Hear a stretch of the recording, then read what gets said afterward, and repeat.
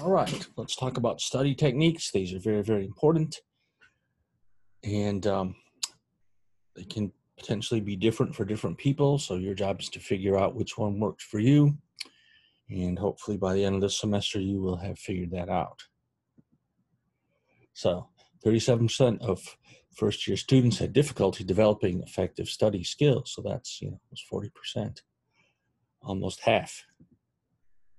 Remember, when you're reading a textbook, that's different than, say, reading a newspaper or a novel or something, post on Instagram or something.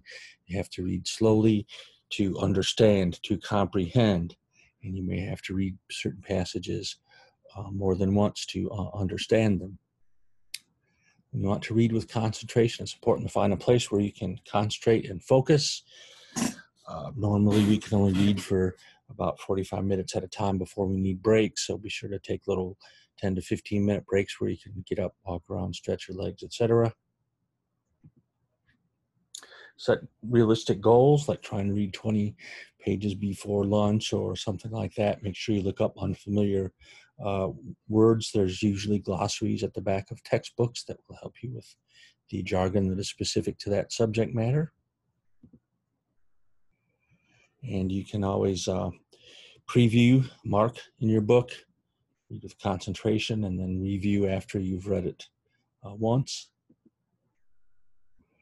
The key to remembering what you read is to understand it, not merely just memorizing it. Memorization works only for very short-term memory, but if you want to really learn something, you need to understand it. And again, you can get the big picture of what's going on in the book by reading introductory paragraphs, headings and subheadings, and it's good to mark in your textbook, but think about what you're going to mark first. Don't just mark willy-nilly and then realize that it's not doing you any good.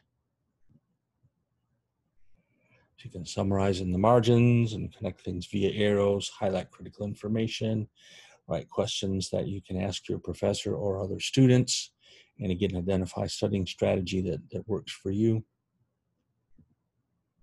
You can do something like this, setting up a flow chart or a concept diagram that will help your understanding.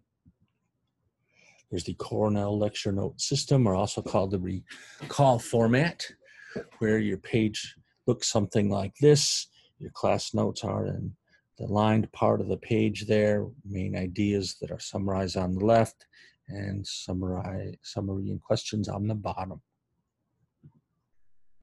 There's the SQ3R method as well, which I think would work really well,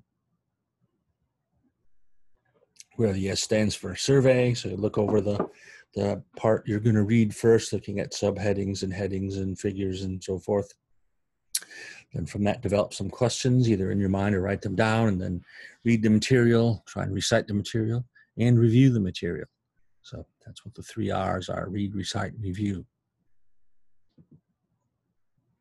You can also annotate your textbook, like it says there. I guess I don't need to really read that for you.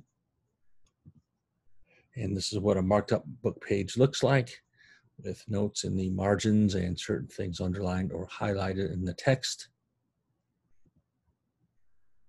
Flashcards, these are great for studying vocabulary terms, and you get a lot of those in biology. There's even an app apparently that works like flashcards, and it will quiz you more on the ones that you do worse on. It's great for content-heavy courses like anatomy courses, like organic chemistry courses, zoology courses, botany courses, things like that. And it's good to form study groups and study with other people if you really can remain focused on the material and not just let it turn into a bitch session or a gossip session. But 91% of first-year students studied with other students, so that's 9 out of 10. So that works well for most people. But again, you need to stay focused. Diagnosing error patterns. But before we go over this, I'd like to say that the pictures or figures in a textbook are expensive to put in there. So that means that the ones that are in there are important. So don't just ignore them, but understand them, read the captions, and look at the picture or graph to figure out what it's trying to tell you, because the fact that it's there in the first place means it's illustrating an important point.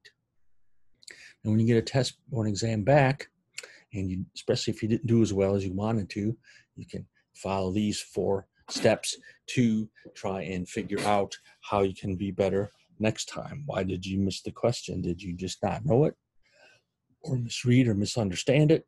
Part of being prepared, of course, is being able to answer the questions in the time allotted, usually 50 minutes for a Monday, Wednesday, Friday class, 75 minutes for a Tuesday, Thursday class. If you didn't know the material, where did it come from? The textbook, a video, class notes? Or did you just misread the question because you were strapped for time, or you stayed up too late and you're sleep deprived and therefore more likely to make mistakes? And then, of course, what must you do differently next time? And usually that means studying more.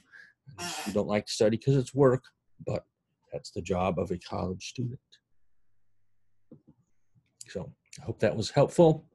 And please figure out which study method works best for you.